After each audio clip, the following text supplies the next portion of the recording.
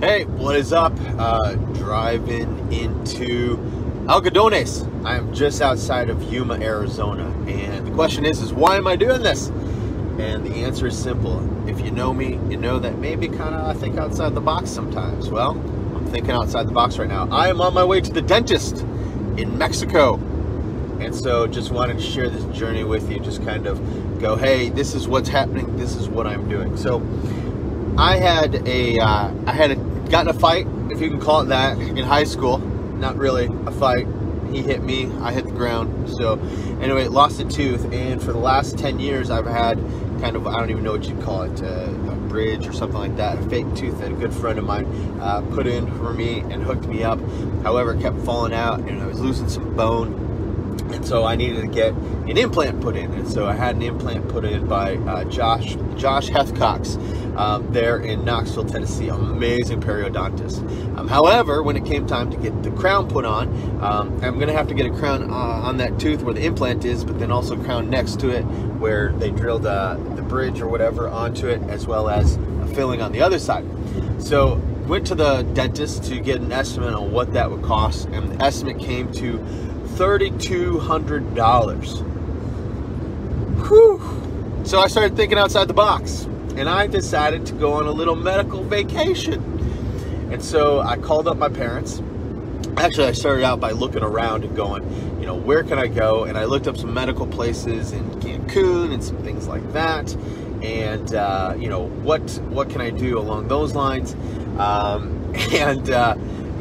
Just started asking the question, can I go to Cancun? Can I go to another place? What are flights like?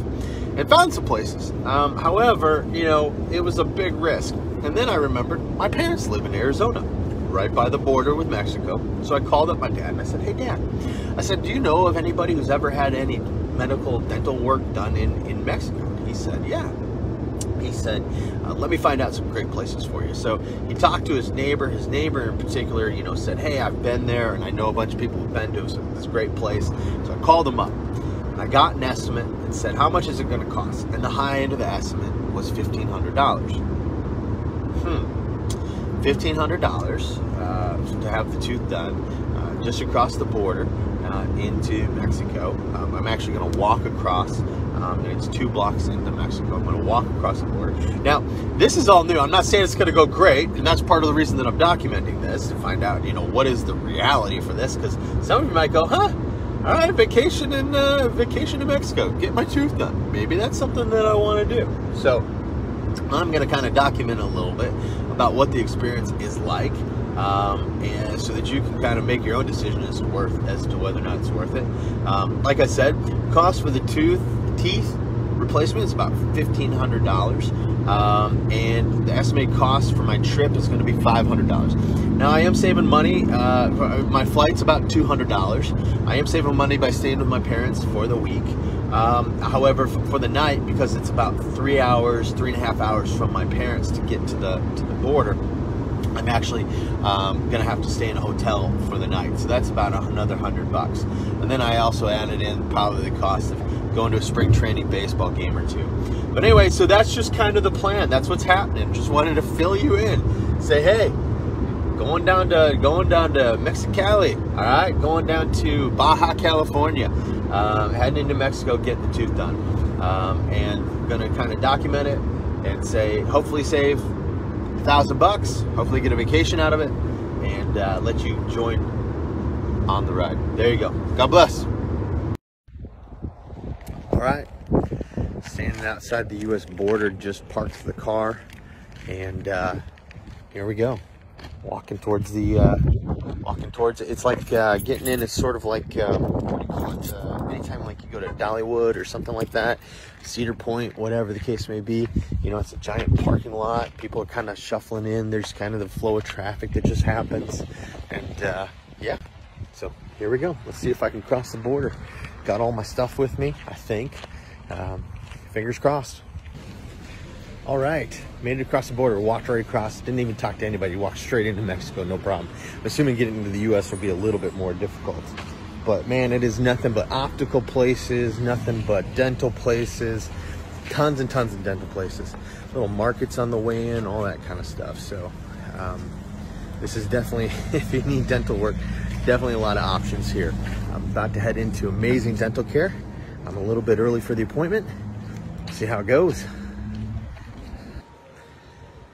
All right, so just finished up with my first dental treatment of 2, and so my total bill is actually going to be a little bit more than I had expected, but that's my fault because I didn't read exactly what it said. So it's going to be $16.65. I paid a portion of it up front, 50%. In fact, actually, I didn't even put down 50%.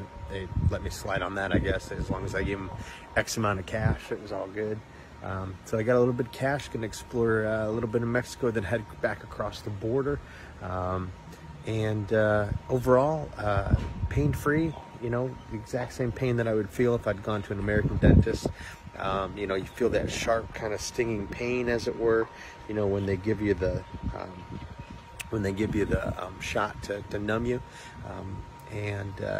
But, you know, overall, good experience. My guy spoke good enough English. I mean, it wasn't choppy. He, you know, there was times when he searched for some, you know, some of the bigger words, but overall, a positive experience. The place was super clean. Every tool that he took out, he ended up taking out, you know, out of a package. So that made me feel good. That was great. So overall, positive experience. If there's anything else I could think of, I will definitely come back and mention it. So let's go explore Mexico a little bit.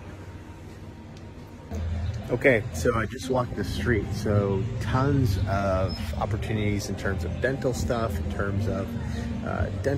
optical stuff. I mean, every shop, every store in the world. Then you've got all these vendors approaching you, talking to you as you're walking down the street. Be prepared to say no thank you. And the cool part is they don't hassle you. You just say no thank you, be polite, and move on. Now the other kicker is I would love to stick around, have a few beers, and experience some really good Mexican food, but the problem is I'm not allowed to eat anything for 2 hours. So working through that, trying to figure out what I'm gonna do, how to spend some time. Might get a haircut actually while I'm here. I don't know, we'll see. So decided to get a haircut here at Gutierrez #1 barbershop. Total cost $8. Of course I tipped nicely because, well, you can't get a good haircut in Knoxville for less than 25, 30 bucks. So anyway, and then that doesn't even include the tip. So I liked it. I thought he did a really good job, took his time, did well. I've had worse haircuts, that's for sure. So yeah, enjoying Mexico so far. I think I'm just gonna head back across the border because quite frankly, I just don't feel like wasting a whole bunch of time here, especially if I can't eat or drink. If I could eat or drink, it'd be a different story. So coming back tomorrow. All right. All right, so I just cleared the border. It took me 28 minutes and 28 seconds from the time I got in line to cross the border into the United States. Now, the dentist recommended that I could stay at a couple of different places. I called around. None of them had a pool and a hot tub that was working. And I also thought, you know what, I might do a casino. So, you know, get a buffet, play a little card games, play a little slots. So what I ended up doing is I'm actually traveling about 20 minutes to a place called Cocopah, and I probably said that wrong, but that's where I'm traveling, and I'm gonna spend the night there. They got a pool, they got a hot tub, and you know, the room looks nice. It doesn't look like they got necessarily a ton in the way of the casino, but that's okay. I'm not really a player, and I don't really have that much. I have X amount of dollars that I'm gonna spend. So anyway, so it's not that big of a deal. Probably just gonna get a lot of rest more than anything else. So there you go. That's all I could think of in terms of other kind of notes regarding the process. While I was standing in line, I had a ton of, you know, buskers and a ton of people, you know, offering goods. All you gotta do, no thank you, no thank you, no thank you. The line kept moving. It was just a really, really long line, so that was good. Appointments for tomorrow, so 1 day turnaround. Excited about that. Probably gonna also check out some optical options. Turns out I need some glasses. I'm an old man at this point. The doctor's telling me I need to get some bifocals. So you can get them there, order them, purchase them, and then they mail them to you. I don't know if I'll do that. We'll see. We'll see how it plays out. So there you go. That's my update. Okay, so here's where we stand. Came back to Amazing Dental, gonna have day 2 of my dental work done. And it turns out that right next door is Soul Dental and Optical. And I thought, you know what? I arrived a little bit early.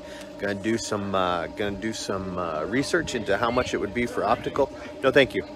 And yeah, so went in and said, hey, I've just been, you know, here's my prescription. Just been diagnosed as needing progressive lenses. And so I said, you know, how much would it cost and how long would it take and all that kind of stuff. So here's the deal. Progressive lenses with transition. I tried on some frames, found some ones I like, and they're gonna be ready in an hour and a half. So I'm gonna head back into the dental place, have my dental work done.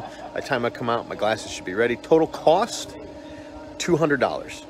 Now I priced it out back where we live in Knoxville, Tennessee, and it was $485. So you know what? I may end up losing $200 on this, but again, I'm doing it for you people, man. I'm just, you know, is this worth it? You know, what a wild experiment. So anyway, and then, you know, if it works out, then there's going to be some you know, some savings in the big long run to make this trip even more worthwhile. So there you go.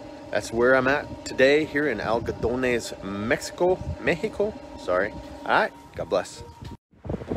Okay, so here's how this has worked out so far. The glasses, and they said it would take an hour and a half to get them, progressive transition lenses. And then I went into the dentist, and when I went into the dentist, they put the teeth that they had made on, but the color was just wrong. And so they said, hey, we're going to send it off to the lab. It'll be an hour. And so I sat there for an hour in the chair, just kind of reading and all that kind of stuff, just kind of chilling. And then I went in and I checked on my glasses. Guess what? My glasses are on. So we're gonna go ahead and we're gonna give these a go here. All right. So look at this, transition lenses. All right. And so here are my first pair of readers that came in an hour and a half. And as you can see, they are transition lenses. So then I went back into the dentist, and when I went into the dentist this time, he said, we put the teeth in, the color was a match, but we had to do a little bit of shaping and grinding. And then they said, okay, now that we've got it shaped and ground, we're gonna send it back to lab again, just kind of fix it up just a little bit. So it's pretty awesome, right? It's not like they're trying to just shove something in my head and just go, okay, you know, you move on, you know. They're actually, you know, making sure that it looks good, feels good, and all that kind of stuff. And I'm checking out my progressive lenses for the first time ever. Now that's the other part. So okay, so I am back across the border. I did a video when I crossed the border, but the wind was absolutely whipping around, making it virtually impossible to be heard. So figured now that I'm back across the border, I'm in the car, I'm driving down I-8, heading back towards Phoenix. I figured I would do a quick video. So this is my new smile. You know, and so really quickly, let me describe the wind here. You know, totally different than what we would ever experience in Knoxville. You know, the wind is literally just whipping across. It looks like a dust storm. The place is just covered with dust as the wind is whipping across the desert. And it's definitely dusty, and it made it impossible so that you couldn't even hear me as I was talking in the last video. So my teeth, let's talk about my teeth first. Teeth feel weird, but it's always going to feel weird. Anytime that you have, I think a new procedure or teeth done, it's going to feel a little weird. You know, I just went to my periodontist before I left, and my thing had come out and he put it back in. It felt really tight. It took a day or two to adjust to how that felt. It feels, you know, it doesn't even feel that tight. And I think they did a pretty good job of matching up the teeth in terms of the brightness. Overall, I'm pleased. Yeah, it's just going to take some getting used to, and that's part of this process. That's part of, I think, what makes this process so, we'll use the word dangerous, is that I don't have somebody I can immediately go back to.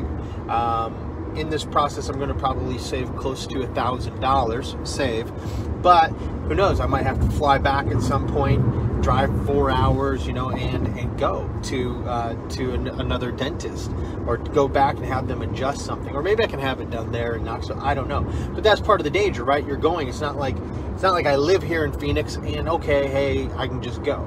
So that's part of the danger when it comes to having this dental procedure done, is what if it's not perfect? And that's another reason too that I've actually, you know, made sure that I've got time to go back over the next little bit. I've got time to, you know, go back and have it looked at, or have them redo it if I need it to be redone. So overall, happy with the teeth.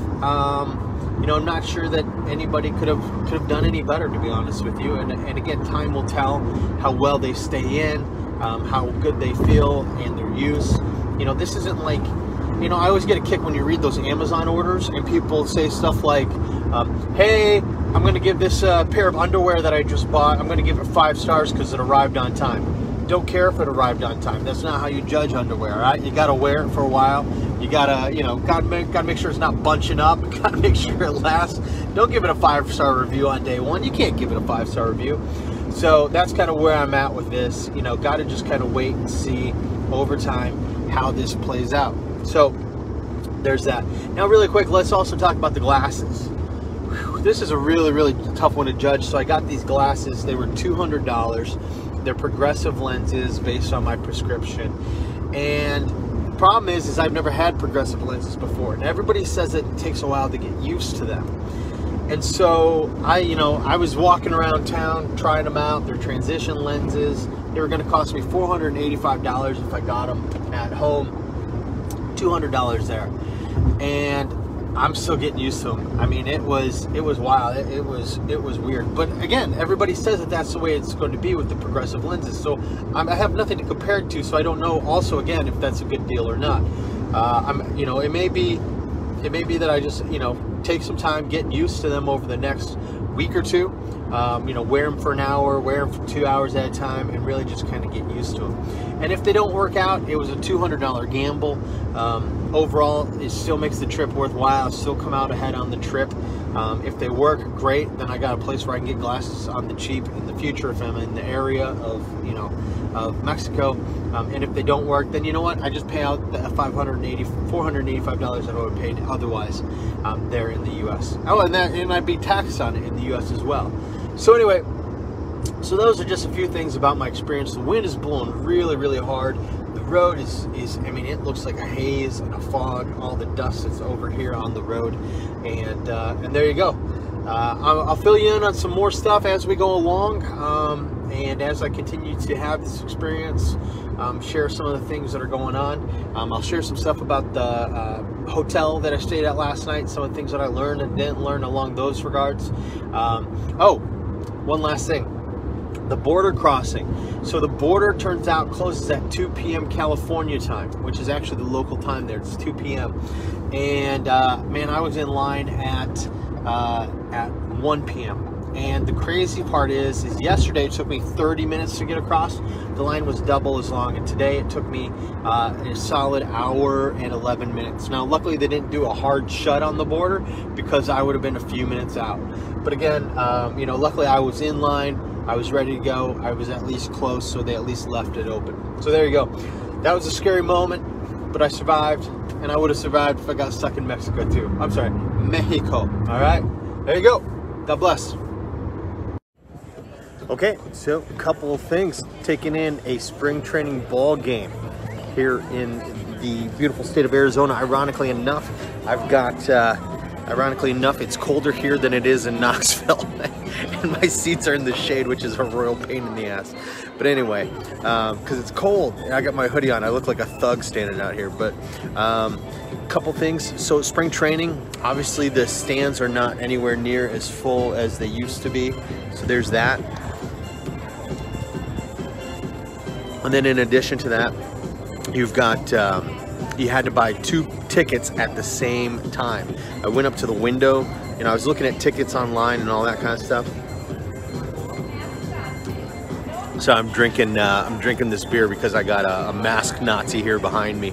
She's about to ask me probably to put a mask on. But anyway, So I'm sitting here, and I walked up to the window and I said, "Hey, what do you have in the way of tickets?"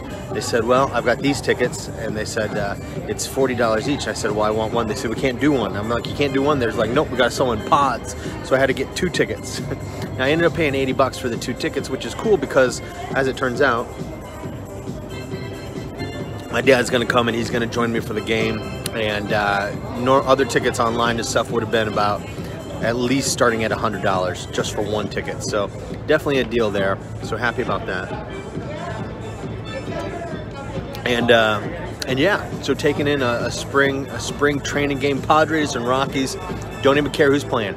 I'm outside. There's sunshine. There's baseball. I'm not sitting in the sun. Now here's one more question for you. In the national anthem, if I'm wearing a mask, do I have to finish it off by saying "living in the land of the free, a home of the free and the brave"? Land of the free, home of the brave. Do I need to do that? I don't think so. I don't know. Something to consider. All right. So there you go. A little update on the vacation here in Arizona. God bless. So this is the size of my mom's fanny pack. I'm going to see a baseball game with her, and as it turns out, this is too big of a thing to bring into a baseball game these days. Absolute insanity. Then there was a guy walking in. He was wearing a gator, and they turned him away. Said, "You can't come in with a gator. You need a regular mask." So learning all kinds of crazy stuff. You know, it reminds me when I was in high school, we had hats. Kids could wear hats to high school, and that was the case up until my junior year. And then in my junior year of high school, they came along and they said, "You can't wear hats anymore." And you just had to go, "What is this insanity?" You know what I mean? It was like we all bristled. Now, if you went into the classroom today, those kids, they'd be like, "Hats? What? No, who cares? I don't need to wear a hat." But for those of us who had experienced that freedom and the joy of waking up in the morning and throwing a hat on and then running to school, losing a hat was a big deal. Losing that freedom was, man, huge. And man, that's just what it's like today, right? Walking into a ball game, can't even wear a fanny pack that's bigger, just barely bigger than the size of my hand.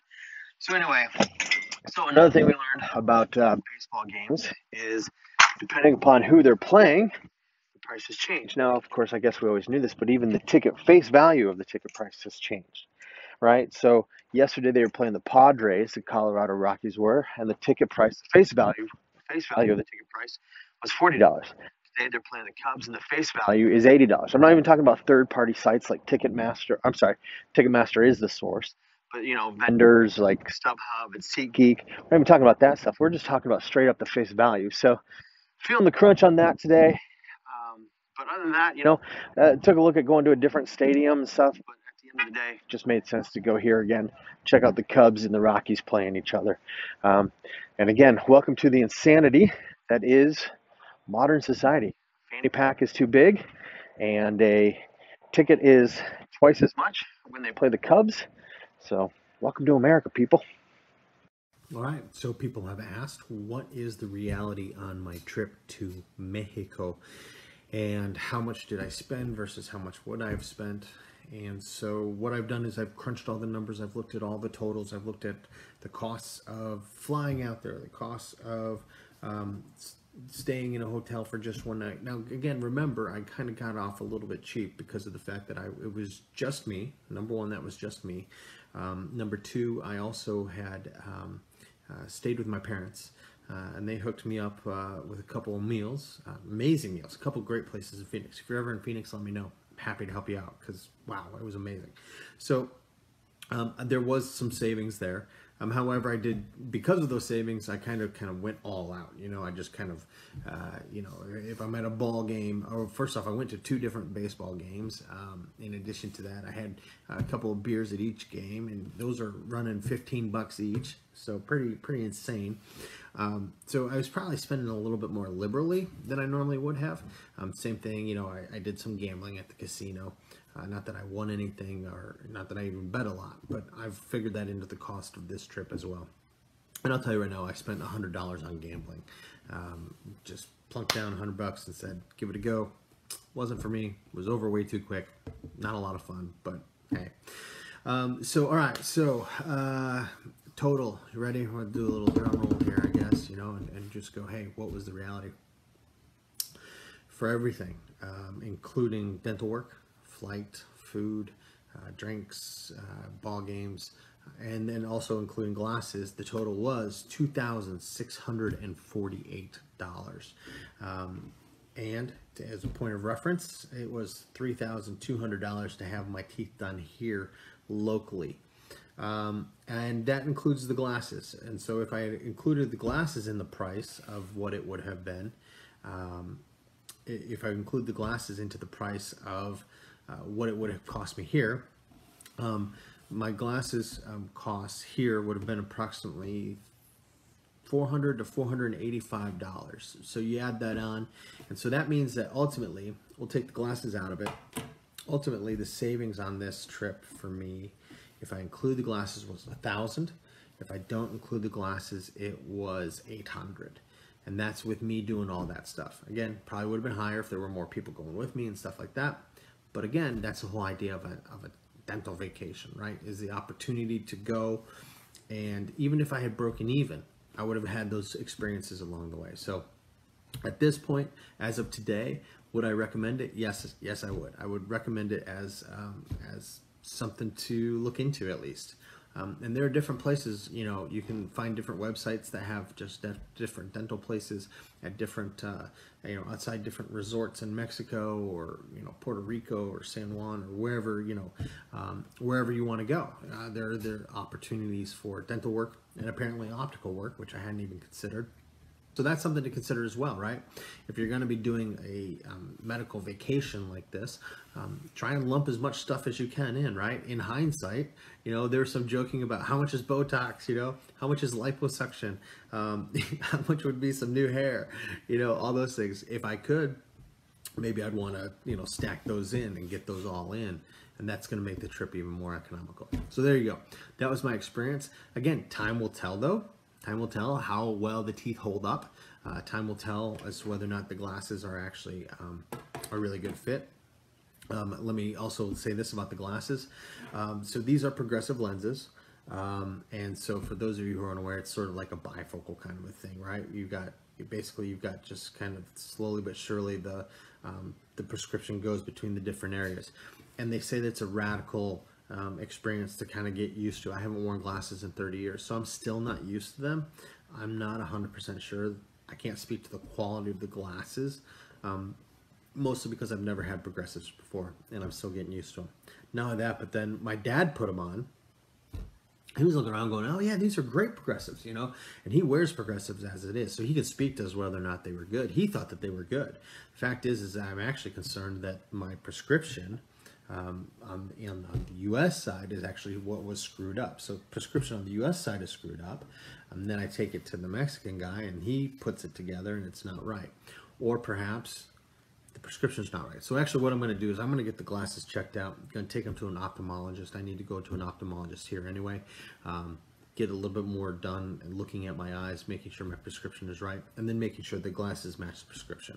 And last but not least, I also got the feeling that if for some reason the glasses weren't right, the people there at the border, they were saying, "Hey, listen, mail them back to us. All right, we'll figure it out. We'll get it done. We want to get it right." So that was pretty cool. They seemed pretty accommodating along those lines. So there you go.